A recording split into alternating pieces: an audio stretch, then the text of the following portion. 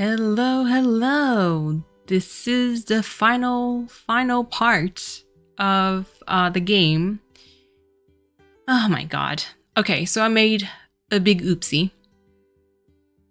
I can't believe I did that again. I said before, perhaps in episode 4 or 3, I forgot. I believe it's episode 4.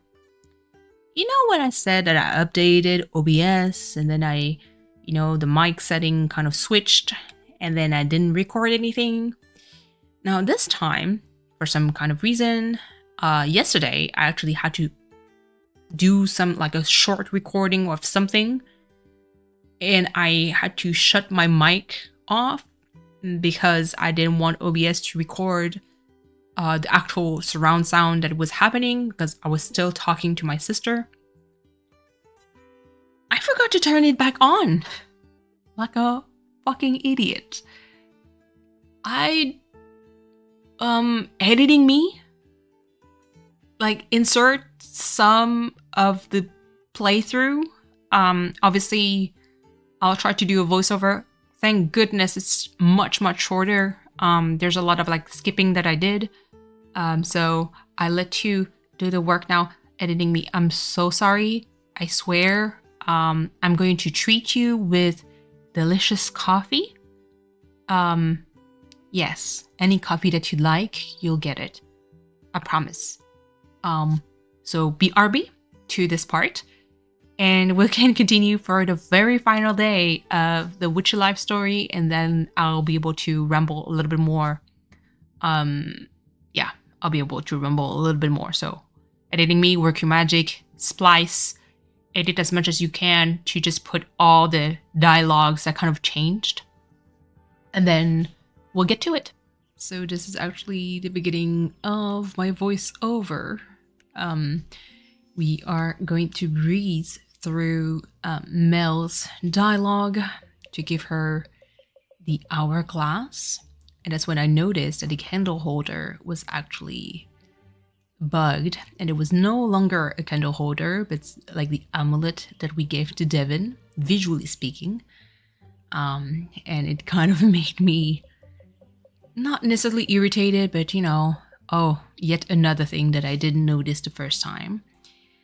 Then we skip through Nisha.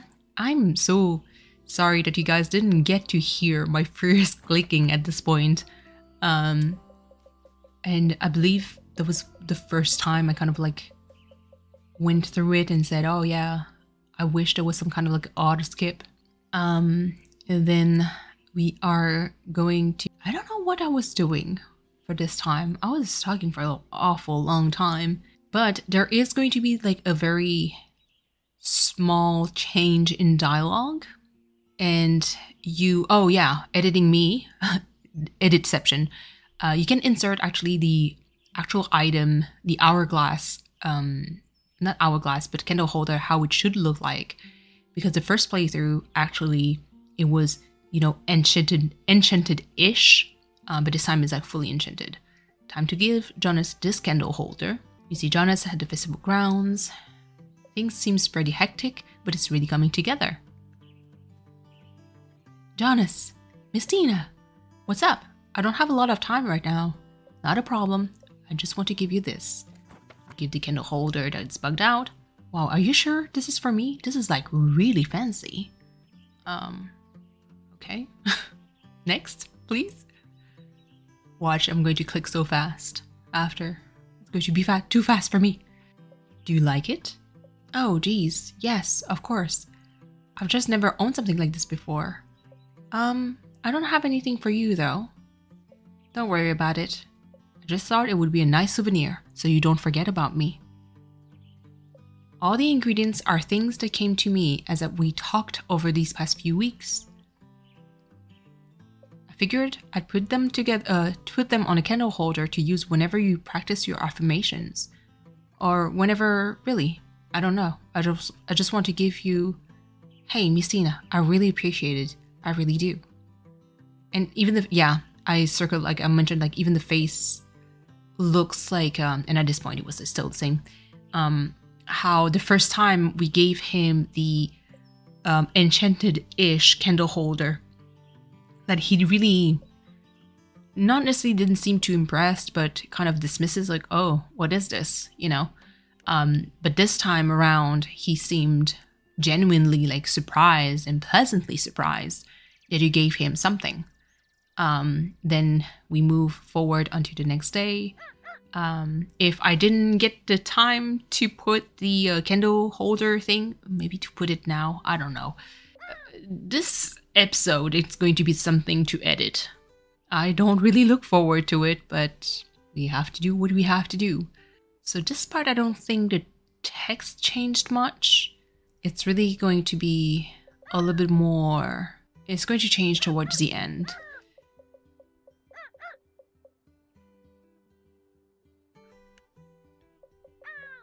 I'm not even sure. Why did I leave that to the editing? I'm going to roast myself in the comment, as usual. Yeah, now it's really, let's invite whoever. Oh yeah, I picked Jonas again, really because I didn't want to go through the extra dialogue, really. You know, this was already not supposed to be recorded, to be honest. So yeah, this is going to be the end of the part that I missed, completely muted. And we are going back to the actual episode. See ya. And we're back. Oh my goodness. Let me go through the last day. So I'm going to skip through a lot of things. This is day 14. So this is the festival, the 13th. I invited Jonas. I'm just saying that just in case editing me decided to cut some of the stuff. And then we started at day 12, where we gave all the items. And like I mentioned previously, during the first recording, this color was not there during my last playthrough. And that actually did cost me the good ending. Kind of like the perfect ending. So during one of my rant at the beginning of the episode, that probably got edited out because there was no sound, my editing eyes didn't notice any of the mistakes. So maybe if you viewers will actually see it, and that might be the case that I was the one at fault. But to my understanding, like the way I would picture it is that, let's say you do, this is the first event, this is the second, third, and fourth. And for me, you won't get the third item or skill or whatever like plant this is if you didn't unlock the second one. You know, usually like as long as you didn't do second like heart event, you don't get to have access to the third one, let alone the fourth one. Now that's why, like, for me, the fact that I'm missing the second heart event makes no sense to me, because there's technically like no bad answers. But unless the way they coded was like, okay, this is day 2, this is day 4, this is day 6, this is day 8, you know. So if you miss the day 4 event, then it's gone. So perhaps this is exactly what happened. I did not notice because, like I said, I mean, you guys didn't know, because there was my recording that I haven't recorded. But this is my third playthrough. And so perhaps I kind of like skimmed through a lot of this without even thinking. Yeah. So let's go to the village. Let's go through all of this. And I'm going to kind of go over. So I'm going to click a little bit slow, like a little bit more slowly. That way, I'll be able to read part of the stuff that was not there before. So one thing, this is my third time playing this. What I find like a shame is really the fact that there's no auto skip text button or like skip what has been read before. The fact that this is not an option kind of bugs me. Because there's not much going on in this game. The main mechanic is the garden, you know, where there's no resource management. There's no like, I have to buy seeds, I have to gather water. Even for the potion making, like you got the flowers, sure, you get some of the items like the bottles, the pouch, the incense, but you don't get to really explore, you know, go to the woods and gather specific things and come back and use that for crafting. Because I can't think of a few games that uses that mechanic. Usually you incarnate like an alchemist or a witch, and there's like some exploring, you know, that you have to do in order to create, you know, potions and go through all the requests. But because this is not the main focus of the game, apparently, I find it like a shame that there's not more, and to have like UI, you know, for the text box, like mistakes, it's such a shame, you know? And I know that in the last episode, I was talking about like, oh, the good parts of the game, and I started like saying about the graphics, something about the graphics, and then I started saying something about the music. And then I immediately went on a tangent, like, you know, this is like full sound. I raised it a little bit more on OBS to make sure that it wouldn't be too overpowering, quote unquote. But like for this setting, what I have in my ear is not loud. Because most of the time when you play a game, like the music is like blasting your ears and you're like, whoa, hold on. Let me drop it to 50%. If not less. Oh, no, okay. If not less, because you don't want your eardrums to just get destroyed. But the music is super soothing. I do like it. The graphics, everything. I do enjoy, you know, the way that the story unfolds itself, even though the main character is a little bit despicable to me, at least to me. I do enjoy it, you know. It's just that for me, it doesn't justify, you know, the full price. And like I mentioned before, to me right now, in 2023, this game is close to $28. I'm going to round it up to $28 Canadian, with the taxes on a little bit more maybe. It's not worth it. And it's a shame. It's a really such a shame, because it is a lovely game. But because you don't give me a whole lot when it comes to, you know, the gameplay, I can't really, you know, I'm going to rely a lot on the text, but then the texts have either like syntax errors that for me, as someone who doesn't use English as their first language, is crazy to me. Or the UI where, you know, there was one sentence where it's like but, comma, and it was after a period, instead of like B, you know, capital B, U-T, comma, it was but, like tiny B, U-T-T, like an actual but, like a derriere, dot, comma. I was like, what is this? And I think my first comment, unless it changed when I had to re-record it, but like, did you type it on the phone? Like, is this what happened? You know? Because even then, like, what is this? You know? And it's jarring, because all you have to focus on, aside from the graphics, is the text, because it is text heavy. You know? But there's, you know, it's still an indie game. It's a super, super, super, super small team. And, you know, it's always easier to criticize and say, oh, you should have done that. I don't know how to code, let alone code a game. So I can only admire their work for what it is. And, you know, empathize a little bit with the situation, because if it's your first game, this is already amazing, you know? Because, you know, if I never learned how to code all of this, and this would be my final product, I wouldn't be too mad.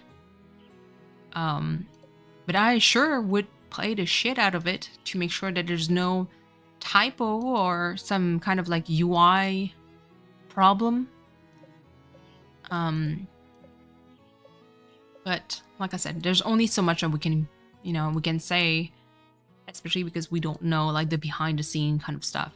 It's just that for a full price game, it's difficult. It's difficult, you know. Okay, get back to the center of the festival. Okay, I can skip a little bit faster now. And I'll slow down and reread the parts that are new.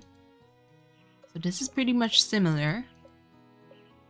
Even before this day, editing me will have taken care of that. There's definitely some parts that are much easier to, that changed a little bit. Much easier. Sometimes I don't know where my brain goes. So this is Devin. It's all good. I'm not looking forward to the voiceover in this. Okay, so this is the part that kind of changed. It looks like this festival is already a success. I'm not even sure the village needs my blessing. You hear the clock strike. Yep, that's our signal. Time for the harvest ritual, the last thing I have to do here in Flora. And see here, this is where you know this is like the good ending, because it's filled. You head to the main square of the festival just as the villagers finish the altar. At this part, in the last playthrough, when I didn't get the perfect ending, it did mention that there's still a lot of people that left before the end. But now it seems that everybody stayed. You can sense feelings of hope and joy radiating from the local craftspeople and farmers. Do you think this is enough for the ritual? Agreed. I think this is more than enough.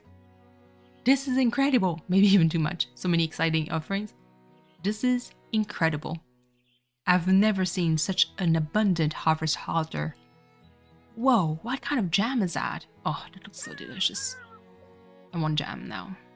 Right, we feast after the ritual. Everyone felt very inspired this year. Perhaps you had something to do with it. I'm brilliant after all. Nope. See, I'm not lazy. Perhaps my experiments paid off. See, I'm not lazy. Hey, I'm just joking. Sort of. But I'm not taking credit for all of this. Everything here took longer than 2 weeks to prepare. Just look at these crops. Jams, baked goods, crafts. And then together we figured out how to bring everyone and everything together again. Shall we get started then? You take a deep breath. You guess this is it? Let's do this. You take a few steps back and put your hands out. Now everyone, I want you to make a circle and hold hands. It's time to begin our harvest ritual. All the villagers gather around and take each other's hands. Oh, harvest goddess of Flora, we come together today to give thanks for your magic. For without you to nourish our soils and community, we have none of the offerings before you now. Please share our bounty with us on this day and continue to bless us with peace and happiness. We've all worked hard to grow these grains and fruits to unite our community through art, music, and good food. All to honor you. Villagers of Flora, join and chant, blessed be. Now, to close this rite, let us feast in the presence of our goddess. And so the feast begins. We can sense the energy in Flora has changed since you arrived. People are talking, laughing, and simply having a good time. Maybe in the end, coming to Flora wasn't so bad. See? Small things like that, where just a typing error stands out because nothing else is going on except this. You're sad to leave, but you're glad to go with a sense of accomplishment. But still, you wish you didn't have to go. New part? Well, change a little bit. Huh? Who's that? You see Ruth standing on a chair with a glass in hand. I want to say a few words. First, I've never been so proud as I am right now to be the mayor of Flora. We've all accomplished so much today. May the harvest goddess be pleased with all your hard work. But secondly, Messina, I know you've already said you don't want to take credit, but I think I speak for everyone when I say thank you from the bottom of my heart. It's been an interesting 2 weeks, but none of this would have been possible without you. That is why, as one of my final acts as mayor, I ask you to please return to Flora as our village witch once you've completed your training. This is new? Whoa, I wasn't. You really weren't. I wasn't expecting this. You look over at Jonas. You're both thinking the same thing. After you finish your training, you can come back to Flora. This isn't goodbye forever. I think I'd like that. I was just thinking about how many places would be suitable for napping here. Everyone begins to cheer. Jonas runs over and gives you a big hug and a kiss. I can't wait for you to come back. Neither can I. And so the festival continued until the early hours of the morning. All the food was eaten, and people danced until they couldn't dance no more. It was almost time to catch your train home when you got home. See? It was almost time to catch your train home when you got home. Why? It was almost time to catch your train when you got home. That could have worked too. Because the context says that you're actually leaving, You're glad you didn't have time for any sorrowful goodbyes. They were unnecessary anyway. You'd be back someday. And then to the prologue. You went through a lot during your time in Flora. You wanted to avoid any responsibility at first. But then you made friends, joined a community, and realized things are much better when you work with others. And when others work with you. And everyone else in the village realized the strength of a community and themselves too. When Nisha returns to school, she'll find strength and creativity in her relationship with the Fibbly Nibblies instead of keeping them and her true self at a distance. See? That is also very annoying. Devin might not want to be a rock star, but that doesn't make them any less of a musician. Perhaps Devin not forcing themselves to be something they're not will also make it easier for them to make new friends. Jonas will always be a little goofy, but with Caesar by his side and the trust of his crew, he's finally found his place. Unlike her brother, Mel will probably be always be a little uptight. But with her witch training and the festival's success, you believe Mel has finally figured out how to find balance in her life. But that didn't change. Jean better have a bunch of new tasty delights for you when you come back. Everyone's enthusiasm for his Madeleines showed him that even if he has an off day, we'll all know he's talented. We can't be perfect all the time, so that's good. That's still the same. And lastly, Ruth, our fearless leader. Okay, maybe not fearless, but she navigated Flora through a lot during her time as mayor. Now she's ready for the next step in her life. You'll be the first to buy Ruth's memoir about her travels. Well, Nisha will probably be first, but you'll definitely be second. And now it's time to get back home and finish your training. You can't wait to show your gran everything you learned while in Flora. You know she'll be proud of you. Sure, you might still butt heads sometimes, but you know she cares about you. If she didn't, she never would have sent you to Flora. You now feel more ready than ever to become the witch you've always dreamed of becoming. And that's the end of the game. Super duper small crew. Sarah, amazing work for the art. You know, Leanne also, UI art object, you know. Aubrey, shout out. Let's go. Suzanne, you know, let's go. And as you can see, that's it. That's the team. So I can understand, like, you know, there was a lack of QA testing, but it's still a shame. It's honestly still a shame. But you know what? I'm going to stick by what I said. It is still a lovely game that I would get on sale. But since it's very, you know, visual novel forward versus gaming as I would have expected, it might not be for you. So if you know, watch all of this and you were like, well, that's it. You know, when it comes to gameplay, I expected a little bit more. This is definitely not a game that I would recommend you. If you love visual novel, it's still a pretty solid one. It's very cute and simple, effective, and yeah. But get it on sale. That's all I can say. So this concludes this series.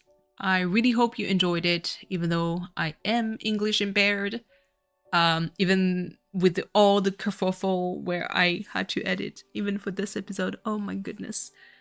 But if you enjoyed it, do the YouTube thing, you know, like, comment, subscribe, and I'll see you around, I guess. Hopefully, by the time this episode comes out, I may be back already to streaming. Maybe. Hopefully. And if I am, well, don't hesitate to come by and say hi. It's always a fun time, and I'll see you guys around. Bye!